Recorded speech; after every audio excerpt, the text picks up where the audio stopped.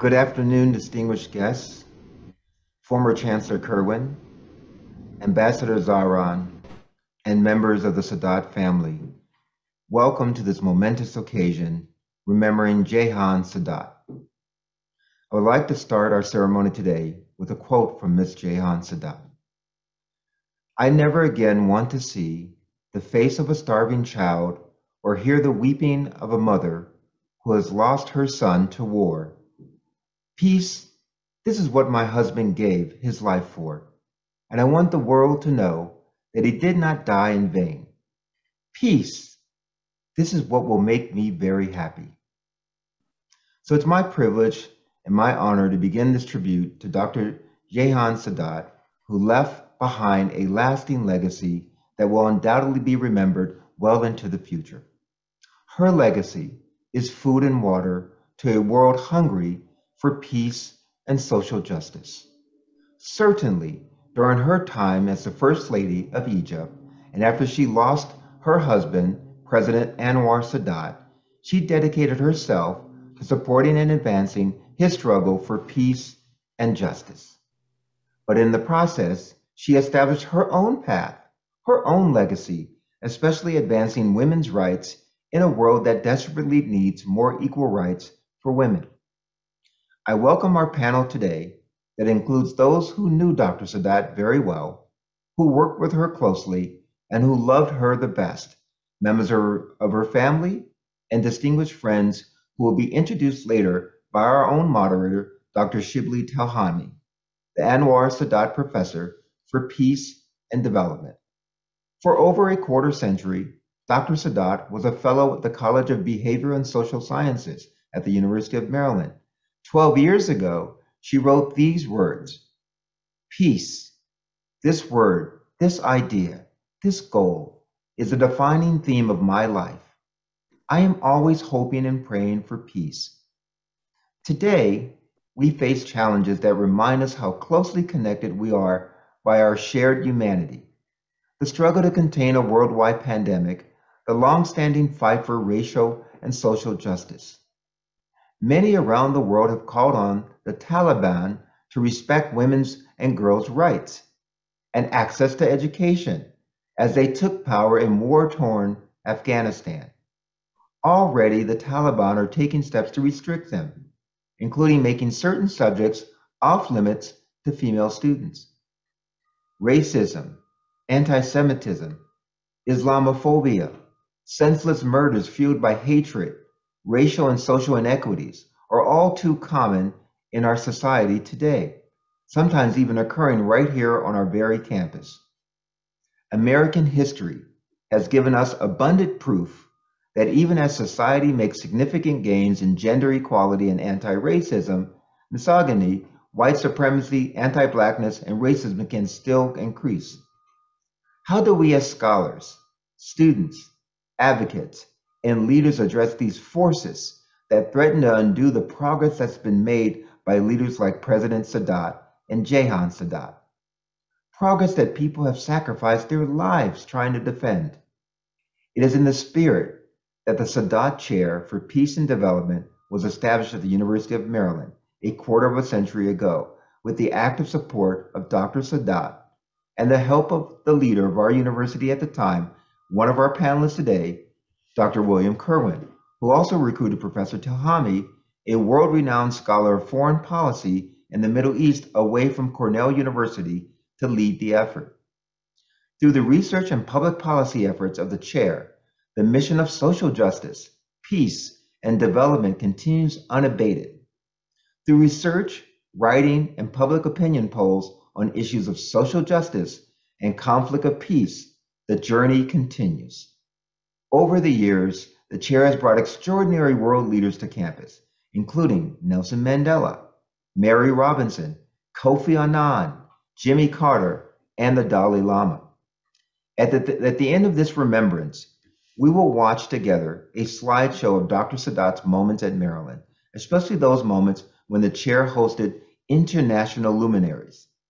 We can look to the shining example of Dr. Jehan Sadat's commitment to peace and try to follow in her very large footsteps. She was a champion of social justice and women's rights in Egypt before and after the assassination of her husband. She microfinanced small projects and economically empowered women. She led the Egyptian delegations to international conferences on women.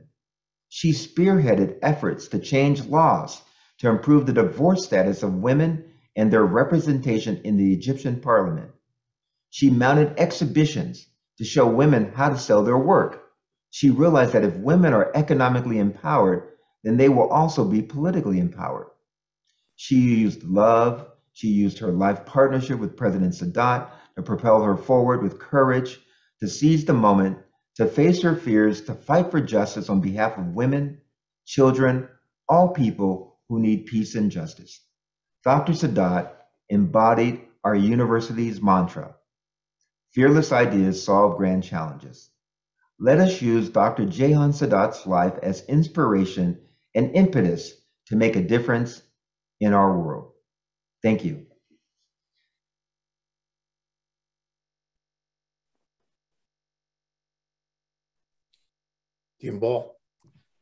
Thank you. Good afternoon, and thank you for this special remembrance of Dr. Jehan Sadat, who contributed a great deal to our college and university over a period of 3 decades.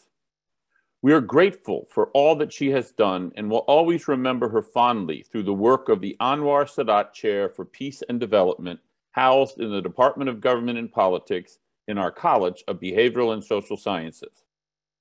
But first, it is my honor and pleasure to read a message from President and Mrs. Jimmy Carter written for this occasion. From President Carter. Rosalynn and I are sorry that we could not be with you today to celebrate the life of Dr. Jehan Sadat. We have been deeply saddened by her passing, and we join you in mourning the passing of an extraordinary woman.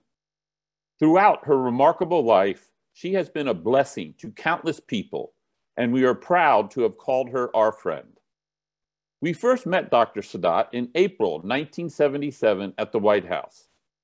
After the assassination of her husband, Rosalynn and I attended the funeral, and I later wrote in my book, Keeping Faith, Jehan was superb. She was beautiful in her sorrow and in the strength and dignity with which she faced the large group that filled her sitting room. She made it clear to us that Sadat had given his life for the Middle East peace that he and Menachem Begin and I had consummated, and that she and Mubarak were ready to give their lives for the same goal. We are grateful for having been personally touched by her leadership and kindness. Her ongoing commitment to education and peace will be an inspiration for generations to come. Please know that you are in our hearts and prayers. We hope your warm memories and the love and prayers of family and friends will be comfort to you in the days ahead. Sincerely, Jimmy Carter. Now allow me to introduce Ambassador Motaz Zahran, the Ambassador of Egypt to the United States, to offer some remarks. Thank you, Dr. Ball and Dr. Telhami and President Pines, Dr. Hawass, Ambassador Tallawy, Dr. Kirwan, and of course the esteemed members of the Sadat family. I would like to start by extending gratitude to the College of Behavioral and Social Sciences and the Anwar Sadat Chair for Peace and Development for organizing this forum and for giving me the opportunity to contribute to the commemoration of the legacy of an iconic lady who has always been a source of inspiration to successive generations and a true ambassador of Egypt in the absolute sense and meaning of the title, namely late Mrs. Jehan Sadat. Mrs. Sadat was a unique character. She succeeded in positioning herself as a role model for women, not only in Egypt, but across the world.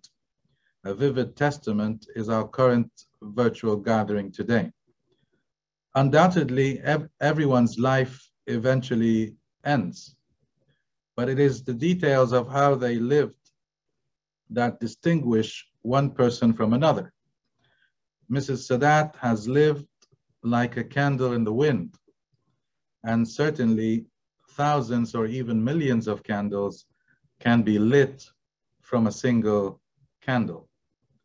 That's why millions of Egyptian women have been inspired by Mrs. Sadat and will always mourn her departure, but cherish her legacy.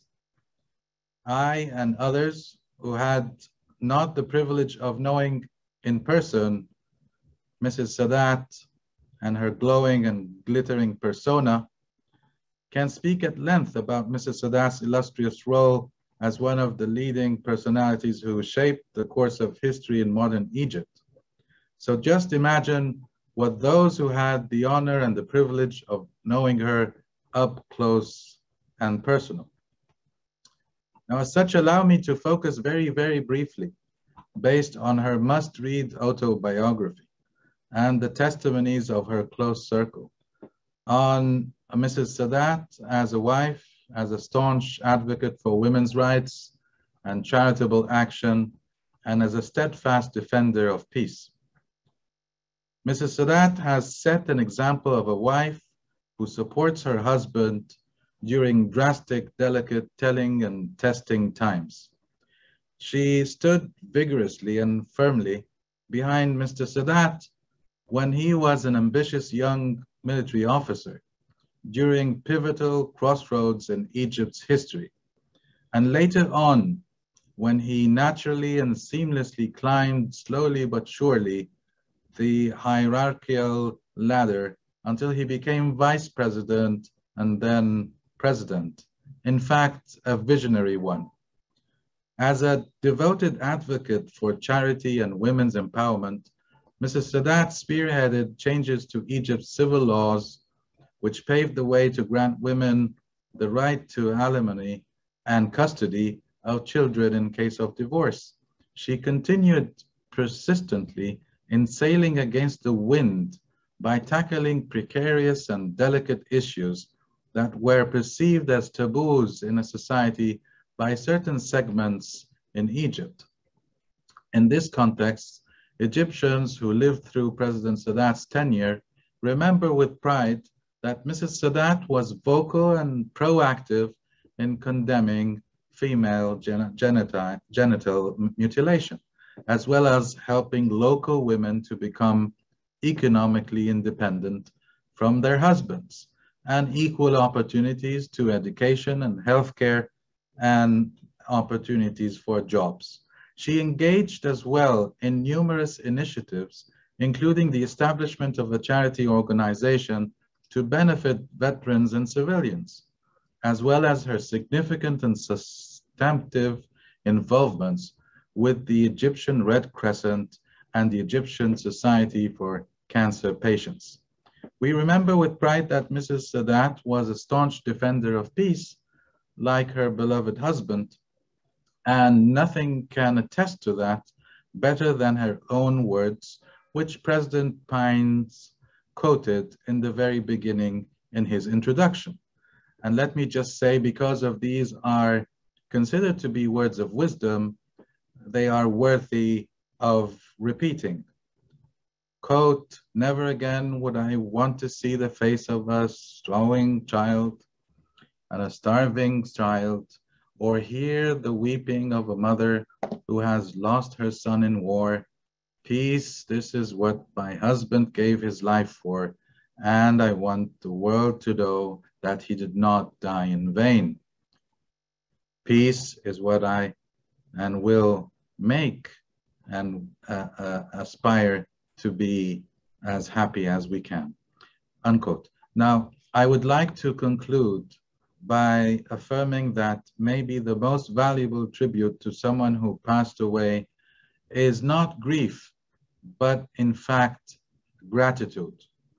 We will always be grateful, appreciative, and yes, forever indebted to Mrs. Sadat for being such an illustrious personality of stellar and splendid qualities. This was merely a glimpse of her living legacy. Let this everlasting legacy guide us all in all our endeavors and everything we do. Thank you very much. Well, thank you very much, Ambassador, for these lovely words to honor and celebrate the life of this great woman that we all counted as our friend. Now I'm pleased to introduce a panel to get a little more glimpse of this extraordinary woman of Egypt's life. People who knew her best, people who were close to her, people who loved her, people who worked with her. And let me introduce them briefly, and then we'll start a conversation. We have three family members, and other family members, by the way, are watching us now as well. But let me start with Noha Sadat, who is the daughter of Jehan and Anwar Sadat. Noha, I know that many people here on this panel had known Mrs. Sadat for decades. I've personally known her for over a quarter century, but no one obviously here knows her better than Noha. And Noha not only knew her throughout her life, but she had been very close to her. And toward the end, she spent so much time with her in her final days and give us a wonderful window into her life. So thank you, Noha, for joining us. We really are honored to have you, appreciate you joining us. And then we have two grandchildren. Let me start with Sherif Marei. And Sherif is the eldest of grandchild of Jehan and Anwar Sadat. Because he's the eldest, as you know, that's tradition in the Middle East, that the eldest, well, everywhere gets a little more attention.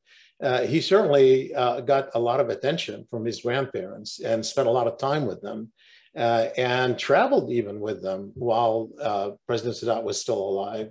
And he was very close to both his grandfather and later his grandmother.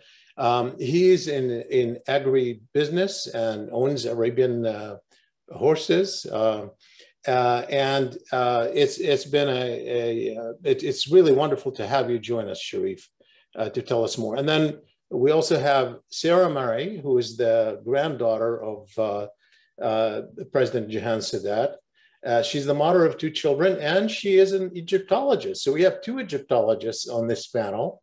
One a young and aspiring one, and not really aspiring one. She's already involved. She's including working in the Egyptian Museum, excavating at the pyramids of Giza. But obviously, we also have another Egyptologist who is a great one, which is Dr. Zahi Hawass, who's joining us. Dr. Zahi is world-renowned. Most of you may have heard of him or seen pictures of him with his hat that is hard to miss most of the time. But he is one of the great archaeologists in the world, and certainly the leading Egyptologist. He has also been Minister of Antiquities. He has a doctorate from the University of Pennsylvania. He's written many academic articles. He's director of excavations at Giza, Saqqara, and the Valley of the Kings. He's led many discoveries. And I could tell you, those of us who had the privilege of hearing him or having him show us some of these antiquities, that is something not to be missed, because I've been one of the beneficiaries of being in a small group with that he accompanied. But more importantly for our event today is that he knew Dr. Jehan Sadat very well.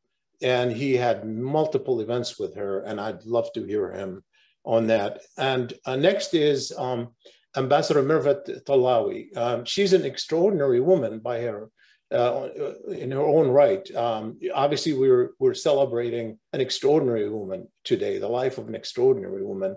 But Dr. Tallawy is a truly accomplished woman who has led on women's rights, both within Egypt and globally.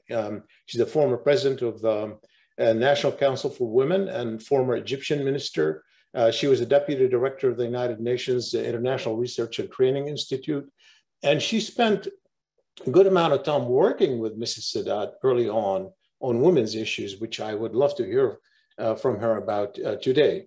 And last but not least is our own extraordinary academic leader, William Brett Kerwin. Dr. Kerwin, is nationally and internationally known as one of the great academic leaders. He was the president of our university when Dr. Sadat was brought to University of Maryland, and he was extremely instrumental in establishing the Sadat chair. He later, by the way, became also president at the Ohio State University. He became the chancellor of the university system in Maryland. He held many other national positions. But for our purpose, he was the one at Maryland who, one of the early people to have encountered Jehan Sadat, be impressed with her. I'd love to hear about him. He was, of course, not alone when she was brought in. I should also mention the work of the late Dean Irv Goldstein, from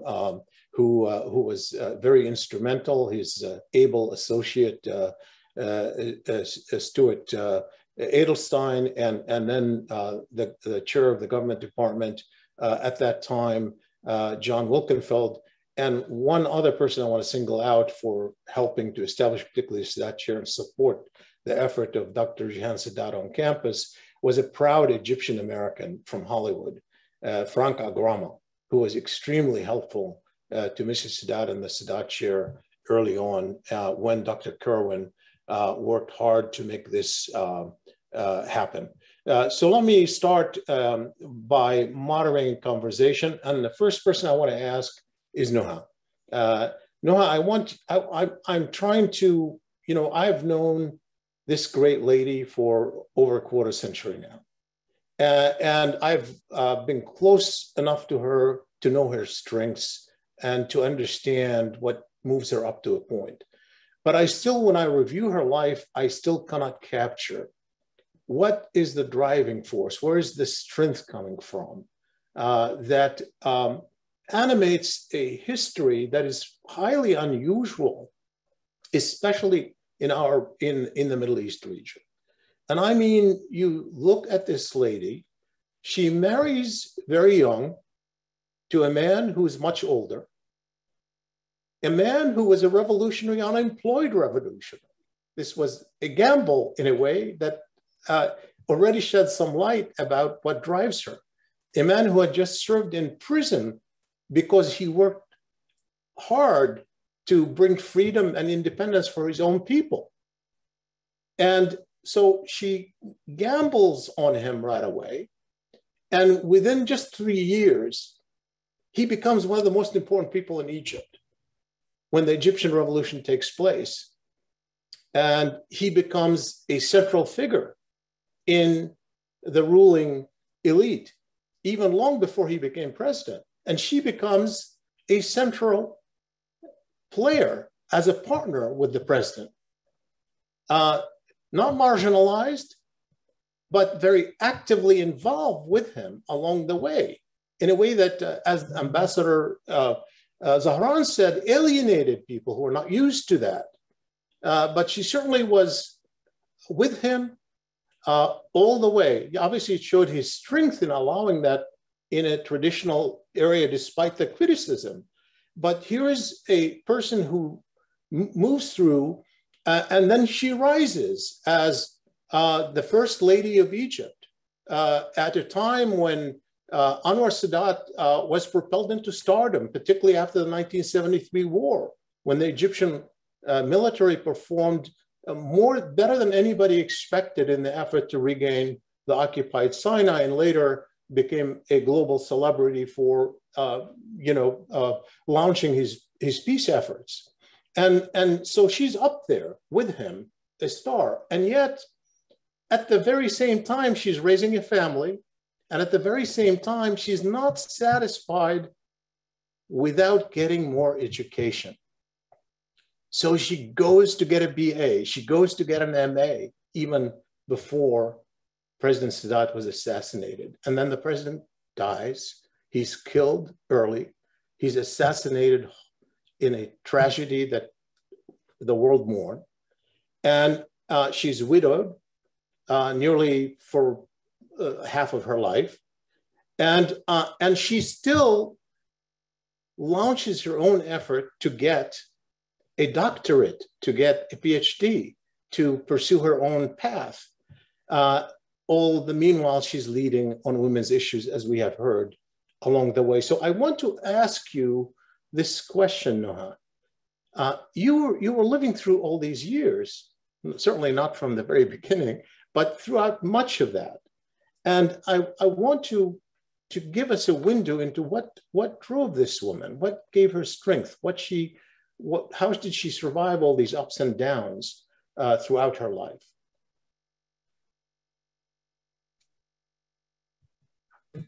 She was always a very, very, very strong woman, my mother.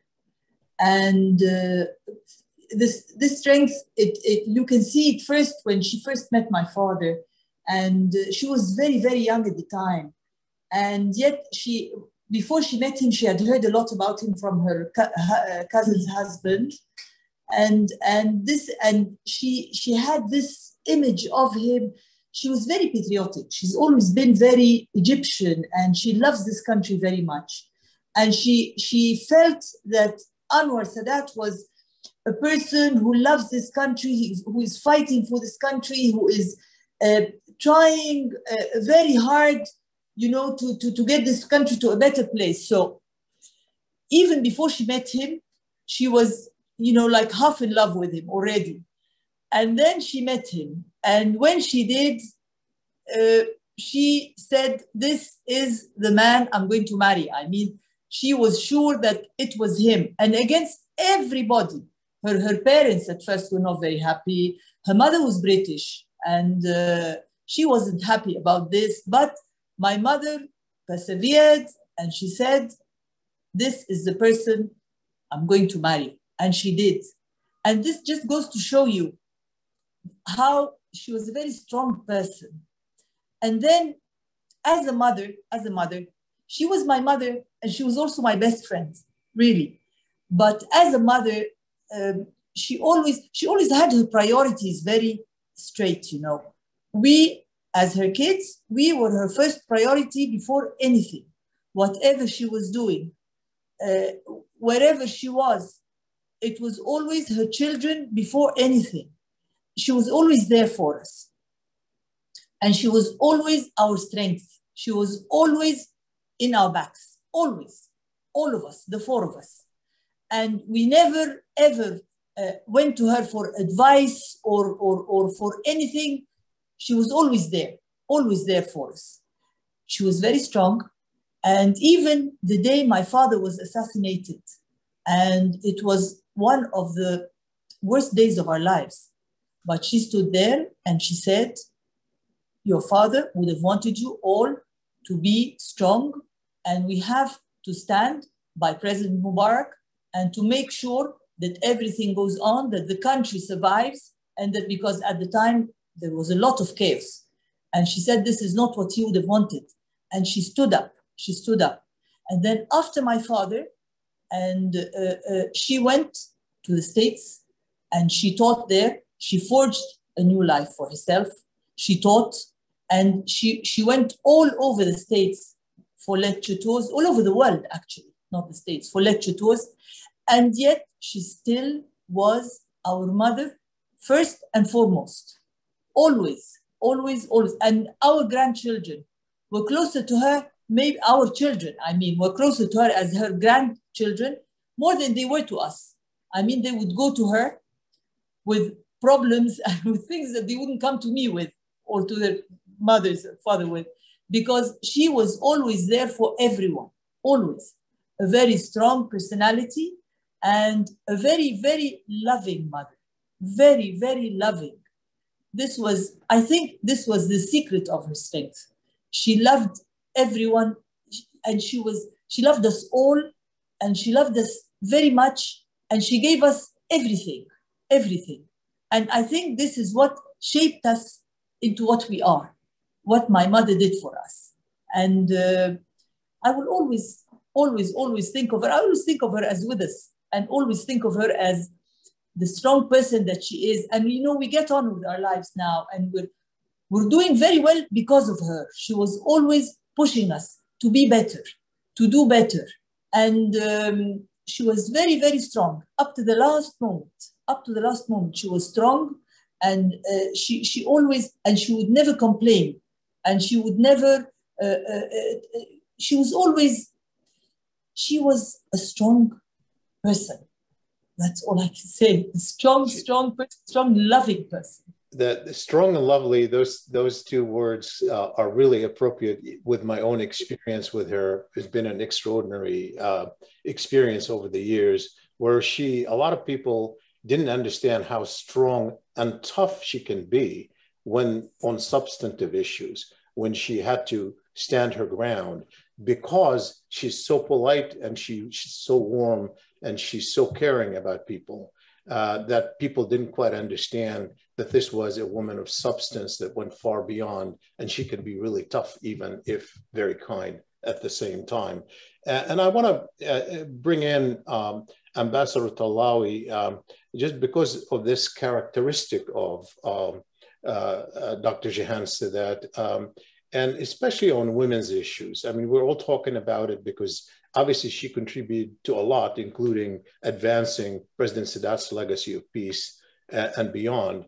But clearly during the presidency and beyond, she championed women issues, as everybody recognizes, in ways that are lasting and important, as a role model for sure, but also in terms of real steps that changed the lives of many women. So I want to ask you about your first encounter with her and how you understood this commitment that she had for women's issues.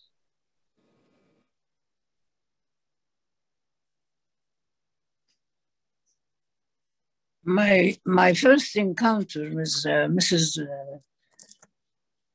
Sadat was in preparation for her going to International Women's Conference in Mexico, 75. And there was two views whether she should go or she should not attend as head of the Egyptian delegation to this conference. But finally, she said, let us ask the Ministry of Foreign Affairs. They called on me, and then I met her.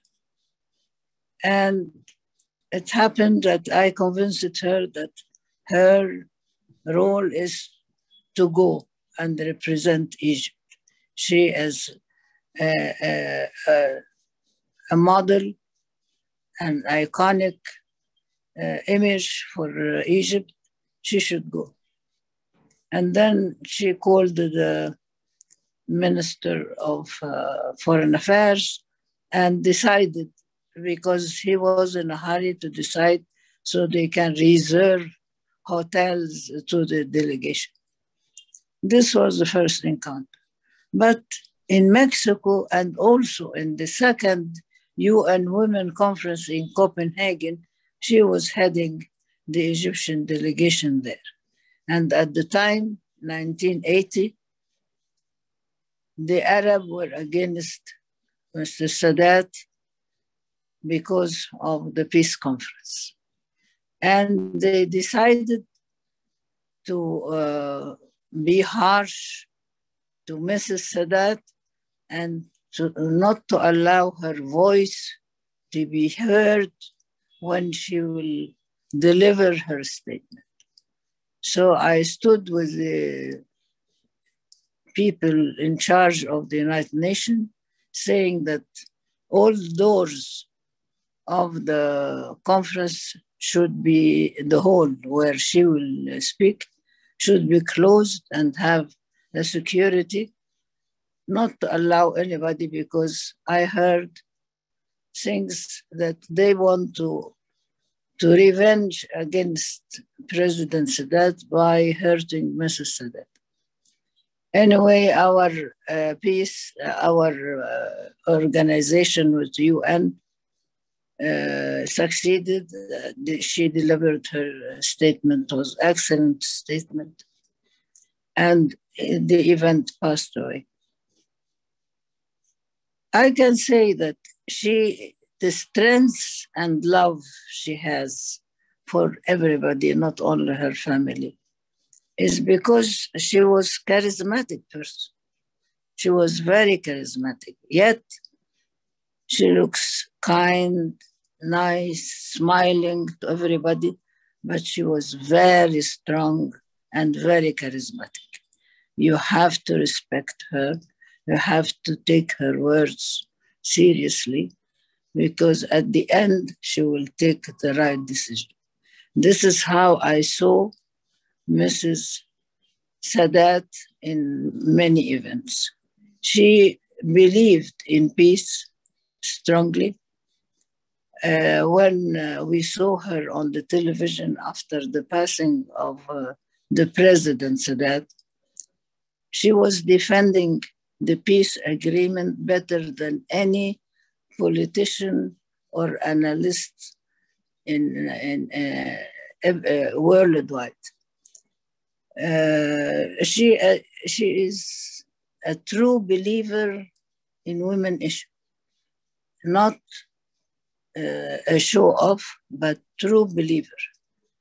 She always supported us to combine between the family and the work by organizing our time. She did not let any day pass without doing something good for the country. She established an organization called Wafa and Amal for all those officers and soldiers who have been injured in the war, to keep them in this association and to provide them with help. And if they don't have a family or somebody to take care of them, then this organization would take care of them. And it is a very important organization. When I was Minister of Social Affairs and Insurance, I was responsible for the civil society organization. I went to Wafa and Amal, and I saw it's not a little house, it's 250 acres or fadan, very big, in the middle of the city, with a good hospital to help the people there. She was supervising this organization very closely. And she was also helping women to have seats or quota in the parliament. And she managed to get 30 seats for the women in the parliament. Many legal documents were passed to help women during her time. Also for children, for education, for culture.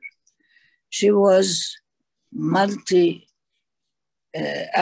in all fields, and very serious one, not a superfluous image, but she was really very sensitive. I loved her so much. I can't forget this lady because she is an honest person, and God bless her soul. She was a wonderful woman, as a friend, as a simple woman. She was so simple and so down to earth, although she was the first lady of Egypt. Nicely said. I think that everyone who has had the honor and the pleasure to meet her is left with the same impression. It's unforgettable. She was a presence.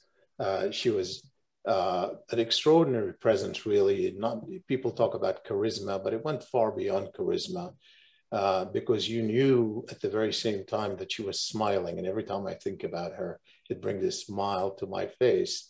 that behind that smile, there was a woman of substance. Can I add something? Sure. I was very, very proud that she was the first woman in Egypt to have a military funeral and to be buried next to President Sadat, according to her wish.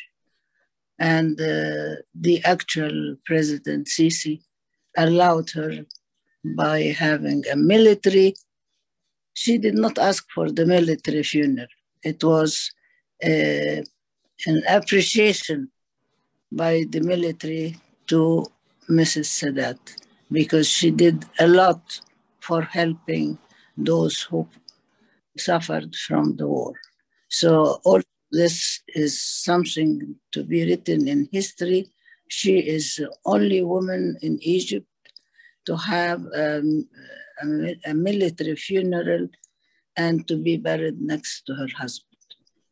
Yes, and she represented Egypt honorably with dignity, and clearly everyone recognized it. I'm going to go to Dr. Zahi. I'm going to then go to President Kerwin, and I'm going to leave the last comments to Sarah and Sherif of that conversation, a personal one. Obviously, I'd love to end on a personal note. But Dr. Zahi, I mean, you have known her over many decades. And so I'd love to hear first of all how you first met her, but more about also your, over the past 10, 20 years, I know you and she have done so much particularly with delegations that were coming to Egypt to show the strength of Egypt, the wonder of Egypt, that you both had, that you could both share. So I'd love to hear your story with her. You are muted still, Dr. Zahi. Okay, now? Yeah, yes, good. I want first to say that when I was a young inspector at the pyramids, I saw Mrs. Sadat twice, and I was really impressed by her. The first time I checked her hand, I was standing at the entrance of Zahran Light, and she came to a big performance by Frank Sinatra. And the second time, she came with President Sadat and Jimmy Carter to the pyramids. And I will never forget, I was explaining the pyramids, and I said that the stones of the Great Pyramid of Khufu are 2,300,000 blocks. And President Sadat, maybe he heard this many times, but he repeated the number of the stones in front of Jimmy Carter to show the culture and how Egypt's heritage is so deep that he needs, by his voice, and I can imitate exactly what President Sadat said in that moment. The third time, I used to see her coming to Saqqara to study Egyptology under a professor. His name is Abdulmin Abu Bakr. She loved ancient Egypt so much. And she knew, as the first lady, she will travel everywhere. And the only thing that people will ask her is about ancient Egypt. And this is why she took lessons about Egyptology. Then how I met her? I think at the first years when she was teaching at the University of Maryland, I was giving a lecture in Washington, D.C. And I was flying from Washington, D.C. airport to New York to take TWA.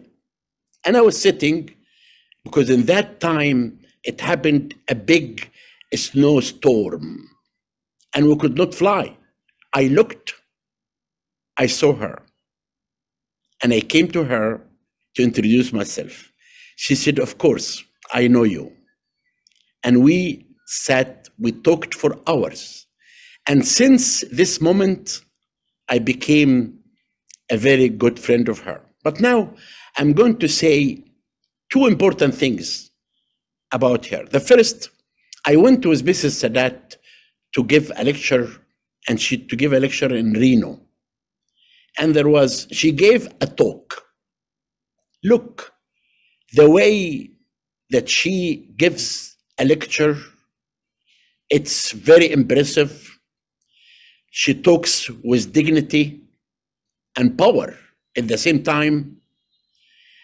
And she, in front of 3,000 people, if you throw anything in the ground, you cannot hear the sound because people were listening to her that I have never seen in my life. Audience will do that for any person. After that, the media will talk to her. She was talented in one thing that many people did not recognize: sound bites. She doesn't talk a lot in front of the TV, but she gives sound bites. And this is why I saw because in America, actually, they love sound bites. And she knew that. And she gave in front of me more than 25 beautiful interviews. And what is in her heart? The love of Egypt, the love of her country, the love to the people of Egypt. And I want to come to a point of meeting her in her house.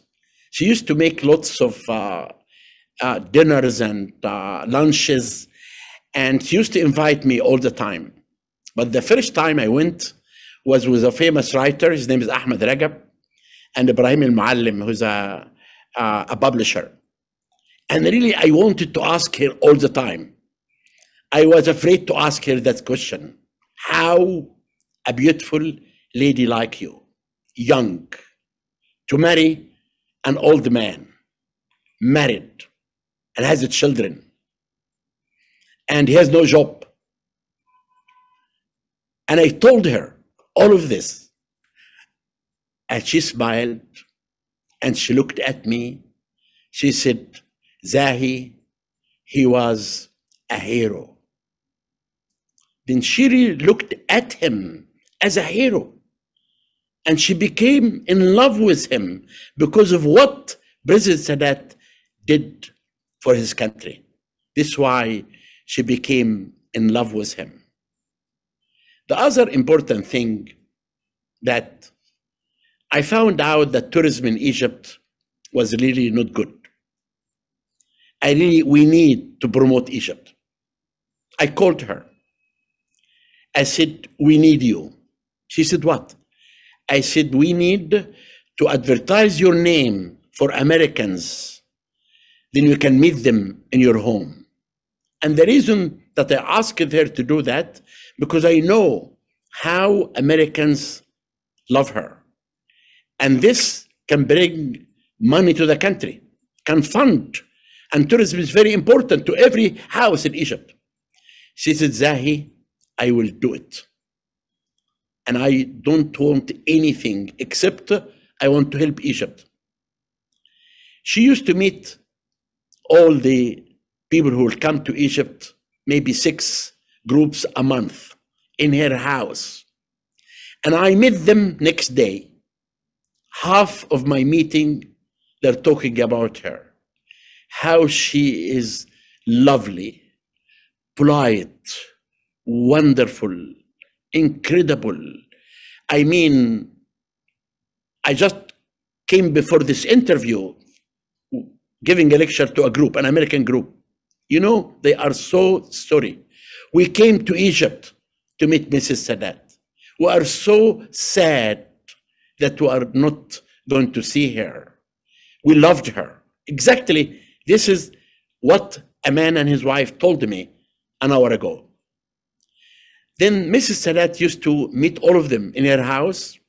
She will sign her book, and she will give a smile, and she will talk to everyone equally and beautifully. And that is the talent of this incredible lady, that she was really actually in my heart. When she doesn't answer me, I get afraid. There is something wrong with her. And I call Noha directly that she will answer me. I said, how is Ilhanim? How is Mrs. Sadat? She said, she's fine, and she will talk to you now. We Me and her are a friend of a lady. She's now 98 years old. Her name is Nancy Benz. You cannot believe how Nancy will talk about Mrs. Sadat. She will tell me, this lady is in my heart. I had dinner with her in LA, and she gave me 2 photographs. One of her with Mrs. Sadat, and one with Mrs. Sadat only. I put them in my office. Then I can see Mrs. Sadat almost every day. I feel I'm with her every minute. And even many people do not know that Mrs. Sadat was an artist. I do have a painting that she did paint in my office. And really, all the people who come to my office, I meet many people every day. I talk about 2 people that I loved in my life. The first is Mrs. Sadat, and the second is Omar Sherif. And I lost the 2, as I lost a big part of my life. But Mrs. Sadat will be recognized in our history. Her name will be written in gold, not in history only, but in the hearts of every Egyptian. Because all the Egyptians loved her. You know why? Because she's down to earth. I will never forget in my life that she made a TV interview with a stupid reporter. And she was telling him, Your Excellency. And I will tell her, you. The people everywhere loved her, of the way that she doesn't deal with him with the same way that this guy addressed her. But she does that because she wants to show the people that she's a lady with respect. Her name will be written in gold in the history of Egypt. Thank you, Zahi. Very well said. And that's a great testament, obviously, to this great lady.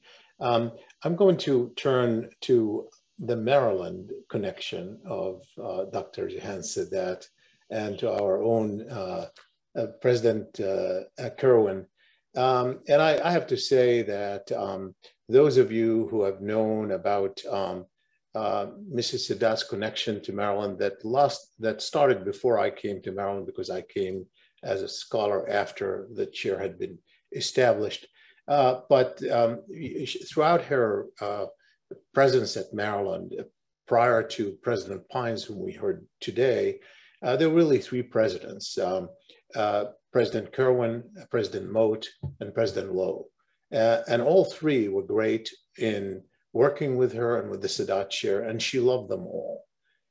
Kerwin had a special place because he was the first one where they both bonded at Maryland. And I want to turn to you, Britt. I know how much you love this lady, and I know how much she loved you. And I want you to tell us, first of all, how you met initially, what your impression was, and how you came about to support the establishment of the Sadat chair. You're still muted. You're still muted. Thank you. Thank you so much, Shibli. Well, I first became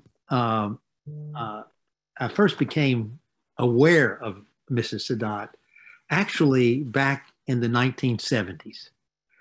I was a relatively young professor at the University of Maryland, and in the 70s, and this was a time when there was just intense interest in our country about the possibility of peace between Egypt and Israel. So much so that the great news commentator, Walter Cronkite, flew to Suez, to do an interview with President and Mrs. Sadat. And so there I was back in College Park, watching the evening news, and I saw this unbelievable presence. Of course, we were all impressed with President Sadat, but Mrs. Sadat, her elegance, her intelligence, her beauty. I mean, it made such an impression on me. And I was thinking, my goodness, I would love to meet that woman someday. And I thought, what a fantasy. That could never happen. Well, you fast forward a couple of decades. And so the question becomes, how did she become associated with the University of Maryland? It turns out that we had a very distinguished political scientist by the name of Ed-Azhar, who was Lebanese. He was an expert, of course, on the Middle East and the politics of the Middle East. And he was an advisor to government leaders. And he got to know the Sadats because of his expertise and his erudition, and got to know Mrs. Sadat very well. So when her husband was tragically assassinated, and she began thinking about his legacy and what she might do about it, Ed-Azhar, who incidentally founded the Center for Conflict Management here at the University of Maryland, began talking about the University of Maryland and why it would be the right place to create an endowed professorship in his honor to carry on his legacy. And Ed was a very persuasive individual. And it made sense to her. Here was this great research university right outside the nation's capital. All these dignitaries would be coming through. It would have high visibility. So she agreed that Maryland would be the place where this professorship would be created. Now, we then became the envy of higher education. There isn't a university in America who didn't want to have the Anwar Sadat chair for peace. So just her agreement to do this suddenly shined a spotlight on the University of Maryland in the most wonderful way. It was the excitement across the campus that we were going to be associated with this great leader and with Mrs. Sadat.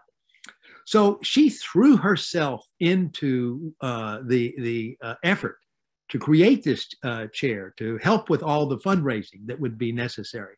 She moved to the Washington, D.C. area. She became a fellow at the university. She was a constant presence on our campus. She would have events for her. I had a wonderful evening in her beautiful home that Dr. Hawass talked about on the banks of the Nile River, where we had a chance to talk about the chair and what it would mean for Egypt and what it would mean for global understanding of issues of peace. But she was, it's just hard for people who weren't around at the time to fully appreciate what heroes Anwar Sadat and Mrs. Sadat were in this country. They were beloved in the U.S. and her presence, her presence was just phenomenal. And so whenever she invited or she was involved in any kind of an event, the attendance was assured. So we began having these events around the country to raise funds for the Sadat chair. I'll never forget, we had a major dinner in New York City at the Waldorf Astoria Hotel. And who were the co-hosts of this dinner? None other than Barbara Walters and Henry Kissinger. The ballroom was full. And it was a magical, electric evening. We had then a big dinner in Hollywood, hosted by a very wealthy couple in Hollywood. And guess who came to that dinner? I'll just show you this picture. This is a picture taken at that dinner. And of course, you see in the middle, Mrs. Sadat with Mrs. Reagan and the president. That's a younger version of me on the president's right. And at this dinner, a person born and raised in Lexington, Kentucky, was suddenly sitting at a dinner table with Kathy Bates, the Academy Award-winning movie star. That was Mrs. Sadat's ability to attract the rich and famous, as well as the common folks, to anything she was involved in. I have to say that this was, in many ways, the most exciting, but the easiest fundraising assignment I ever undertook because of her. People could not say no to her. That was just this universal love for her. I got to meet Farah Pahlavi, the Shah of Iran's wife, who made a contribution to the chair. And so in fairly short order, we raised the funds to make this chair possible. And then we began the difficult job of finding the appropriate first chairholder for this very distinguished position. And of course, there were lots of people interested in the position, but it is a reflection of how prized this position was, that we were able to attract this rising star from Cornell University, Shibli Tallawy, to come to the University of Maryland and be the first and still only occupant of the Sadat chair. So it's just a beautiful story. But I want to make one other point, Shibli, about her presence, her impact on me, on the university. Her contribution to the university went so much beyond just raising the funds for this chair and the creation of this wonderful chair, how great that is. But her contributions were even greater because it was a time when the university was paying special attention and had all sorts of initiatives surrounding the matter of gender equity and the women's role in our society. And she was a constant presence on our campus, giving inspirational talks, going wherever she was asked to go to speak on these issues. And she told a story once, and I'll close with this. She told a story once that left such a deep impression on me, and it says so much about her character. As you mentioned earlier, Shibli, she got her master's degree, and then after her husband was assassinated, she went on to get a doctorate in comparative literature at the University of Cairo. And so she'd finished her thesis, and now it became time to defend her thesis. And she went to the powers that be at Cairo University and said, I want my defense to be on national television. And everybody said, what? On national television? People told, no, you can't do that.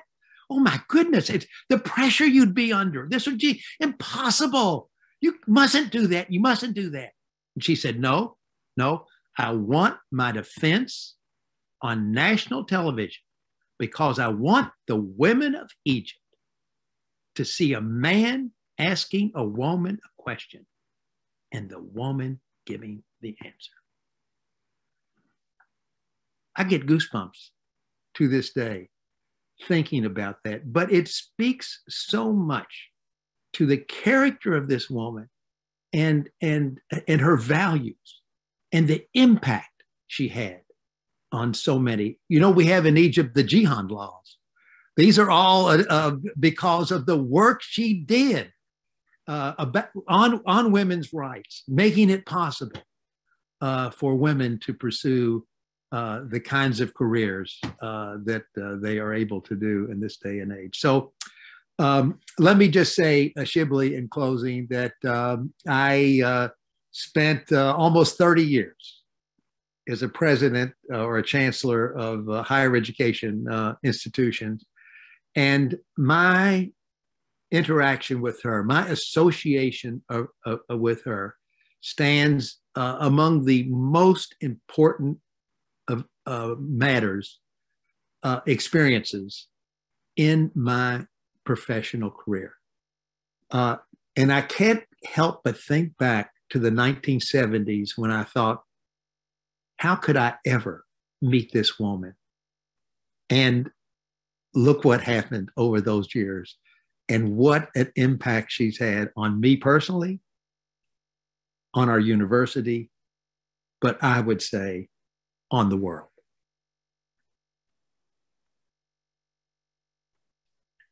You're muted, Shibley.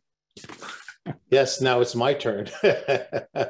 Thank you, Britt, for these really wonderful words, but also for what you personally have done for the Sadat Chair, as well as for our university and higher education broadly. Let me turn to Sherif before I go to Noha, because I want to talk to Noha last for good reason. But I want to talk to Sherif more about, now that Dr. Sadat has passed, you've had time to reflect more on her life. You were living through a relationship with her that started when you were a baby, through until the time that she died. And as I said later on, as I said earlier, that you had you as the eldest of the grandchildren, you received particular attention. So you knew them probably better than any of the other grandchildren, spent more time with them. And so I wonder, when you're hearing this testimony about her life, how did it look to you while you were living through it? Well, from my point of view, she was a grandmother in every sense of the word. I mean, putting the politics and putting the public persona aside, she was very much the typical caring, doting grandmother, where I'd spend my summers with her, whether it was in Egypt or when she had moved to the States. I also used to go spend at least a month at the house in Virginia. So in that sense, she was very much a grandmother. I was close to her because when my mother had me, she was quite young. And my grandmother decided that she would basically take over. And she was very involved in my upbringing as such, all the way through, even after my grandfather passed away. She was very much involved. Of course, I'm hearing a lot of wonderful stories. Some of them for the first time, some of them I had already heard before, and a lovely reflection on her legacy. But like I said, for me, first and foremost, she was my grandma, who I used to go to if I had any issues. I used to go to whenever I needed help with anything. Whenever when I was very young, if my parents were, I didn't get what I'd ask for something, it didn't work out, I'd go to her and she'd get it done. Your typical doting, loving grandmother. And for me, hearing all this and how busy she was, it's amazing that she actually had the time and made the effort to be involved the way she was. She was certainly a family woman first and foremost, and she loved the family, but she loved a lot of other people, and that showed over time. One more question to you, Sherif, before I turn to Noha. Obviously, given a grandson, you're of a different generation than some of us who are talking about her, who lived through the politics of her life, in a closer way. And so we have a little bit of a different understanding of the role that she played in that history.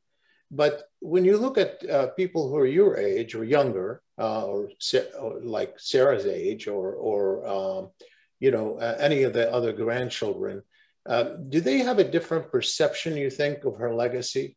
Has that impacted them in the same way? I mean, I know here in the U.S., memories fade. Even 9/11 seems like history for some people. So I wonder how you see it in terms of this generational perception. Well, I must say she remained to the end a public figure in the sense that she was very much in demand for TV interviews, journalists. So she was quite involved. She was always there. So I would say that the impact she has lasted and transcended generations for sure. For me, on a personal level, for example, the way I raise my own children, I have 2 girls and a boy. For the girls, I always tell them, you're no different than any boy. There's no such thing as anything a guy can do, you can do for sure. One of them, for example, is on the Egyptian skeet shooting team, which is slightly abnormal for Egypt. But so for us, I think that her legacy and her impact definitely transcended generations, mine and even younger than me. Yeah, it is remarkable. This longevity of her presence is really extraordinary because in some ways she remained a first lady of Egypt throughout, and clearly was visible in the political circle and the media throughout, not just internationally, but certainly in Egypt. And so that's one of her strengths and the legacy that she leaves behind. Sarah, I want to turn to you and to talk a little bit more about sort of your perception of her drive for women's rights, seeing it as a granddaughter with certainly a young woman who wants to see full equality, like all of us want to see, but we know that women don't yet have full equality. But you see her life, you watched her over the years, and now you hear more about how she looked to the rest of the world on this issue, where she's not just saying women need to be empowered by having jobs, by having economic power to get political power, but having education of their own, that she is not only preaching it, but she lived it. She didn't sit there even though she was on top of the world at some point. And yet she still wanted to stand on something independent that carried her through after President Sadat was assassinated. It is really a powerful and empowering message. But how does that look to you? How did that inspire you personally?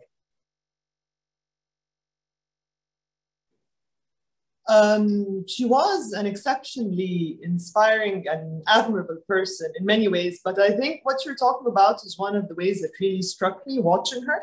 She was a role model because of her strength, and I think she was also very grounded. I mean, if there was a problem, if there was something happening, she would be very grounded, very calm, very assessing, very intelligent, and her reactions would always be extremely measured.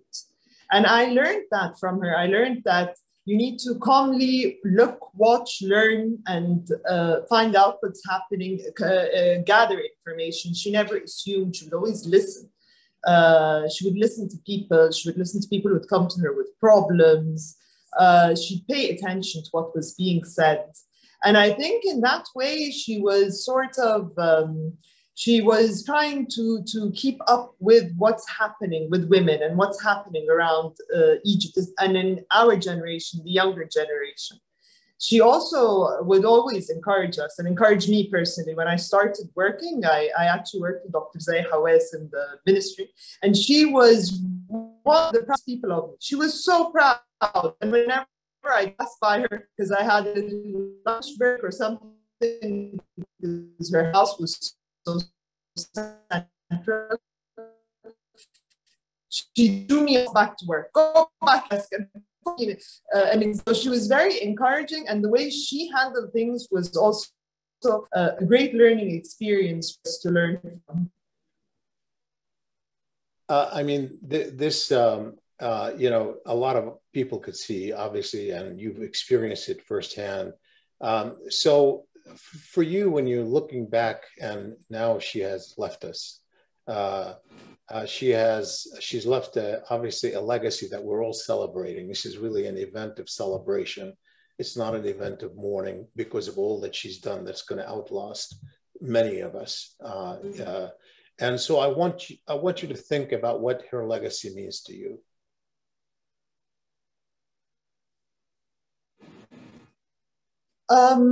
It means a lot of things. I mean, one of the things that I always admired was her ability to balance her personal life with her work life, with her public, and every person. She was always honest and only honest. I don't think I've ever seen, I don't think capable of being dishonest.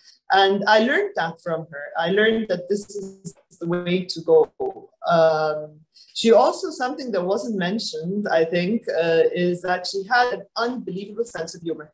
And when we go to her with the problems that we used to get into and all the trouble, and we'd run to her, that's the first thing she would do. She'd start laughing and she'd turn it into a joke. And here we were crying or panicking or something, and we end up laughing. And she taught us that that's one of the best ways to go about life, to find the humor, to find the funny side, and just laugh. And then after that, you can start to figure out what you're going to do from there, you know? But her sense of humor is something that personally, I was just thinking, it's something that I'd love to have and I'd love to remember and I'd love to keep. I am so glad that you mentioned that, Sarah, because those of us who knew her well so much appreciated her sense of humor. And that is, in a way, part of the reason why she was so modest, because she was able to laugh even at herself. And she, in that sense, was very Egyptian. I mean, this is, you know, a trait that Egyptians generally have. And I have to say that, you know, all the proud Egyptians I have met, and I think most Egyptians are very proud people, she was the most proud Egyptian I have ever met. She was very proud of who she was. She considered herself first and foremost as a woman of Egypt. She loved her country. She loved her people. Yes, she loved everyone else. She sought international peace and human rights, and particularly women's rights. But above all, I can see whenever we would meet an Egyptian, whether it's in Arizona or California when we were traveling, and someone comes to introduce themselves, no matter what they did, how old or young they were, the smile on her face would brighten up the room. So this was something really very special about her. And it made everybody else smile and everybody else laugh and made everybody at ease. She always made people feel at ease, Exactly. even in serious times. So now with, I want to thank you all for this incredible conversation, remembering our friend, a woman we loved, a woman of Egypt. And now I would like to end by showing a slideshow of her moments on campus, particularly these great events when we together hosted extraordinary world leaders and Nobel laureates throughout the period that she was associated with us.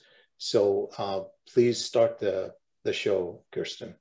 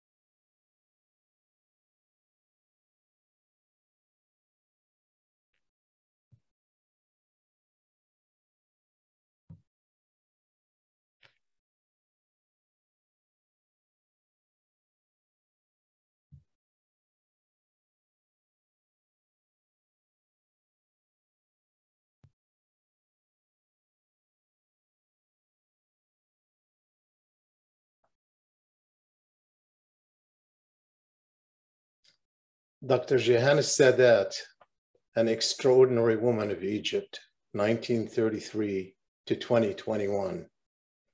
What a life, what a legacy. Thank you all for joining us.